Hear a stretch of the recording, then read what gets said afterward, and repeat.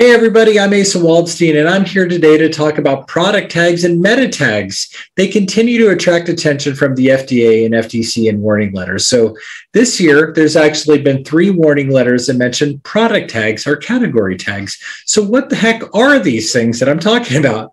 Well, they are things that when consumers look for products, whether it be online, like in Google, or at a product website, when they type in something into the search bar, these help consumers find products based on their product tags. So they're considered marketing in the eyes of the in the eyes of the FDA, rather.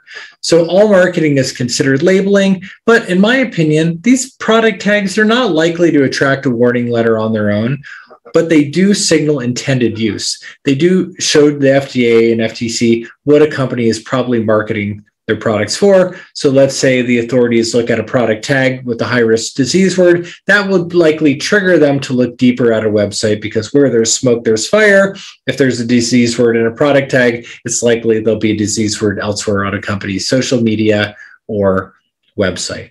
So that's all I have for today. It's a friendly reminder that all marketing is considered an extension label. This is me talking about warning letters and enforcement trends. Have a great day, everyone.